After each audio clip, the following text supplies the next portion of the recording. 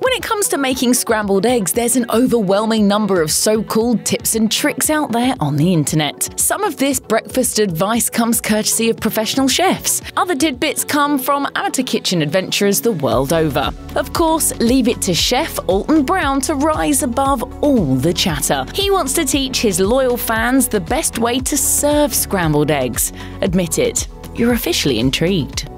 In an interview with Food Network, Brown generously shared his all-time favorite tip when it comes to preparing scrambled eggs. To paraphrase, you shouldn't let your eggs cook to completion in the pan. Instead, he strongly recommends taking your eggs off the stove 1 minute before they're totally done, and make sure to do it right when the egg is finely firm and not runny. Next step, go ahead and place those scrambled eggs on a warm dish. Then stand back and watch the magic happen. I want to make sure that I've got a warm platter nice. for our eggs. I always have to have that. You see, since eggs tend to cook rather quickly and easily, the heat of the plate will ensure they get finished up nicely. By adopting this strategy, you'll ensure your scrambled eggs possess the fabulous fluffy consistency you so desperately crave. The key here is making sure the plate remains heated, because you don't want your eggs to cool down and dry out the minute you flop them out of the pan. Otherwise, you're going to be stuck with a cold, sad scramble by the time you finish making your toast. Well, please don't become that sad lost soul picking away at their sad scramble on some sad Sunday morning. Life is already hard enough as it is, and you're breaking our hearts. The most crucial step? Make sure to preheat the plate on which you'll be serving your eggy delight. As Brown told Food Network, cold plates suck the heat right out of food.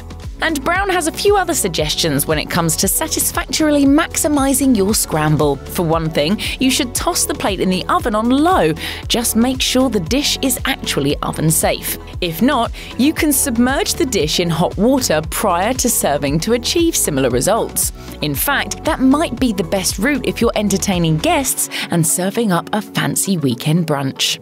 According to the Spruce Eats, there's another option worth bearing in mind. Simply stick the dish in the microwave for a minute or two. Of course, if you happen to eat scrambled eggs on the regular, you might want to plunk down a little extra cash and invest in an electric plate warmer. That's definitely money well spent, because the only thing worse than eating cold scrambled eggs is eating cold scrambled eggs every day. So to sum up, all it takes to elevate your scrambled eggs game is a warm plate. And if you want to turn a good breakfast into a certifiably great one, we recommend following Brown's scrambled eggs recipe to a T.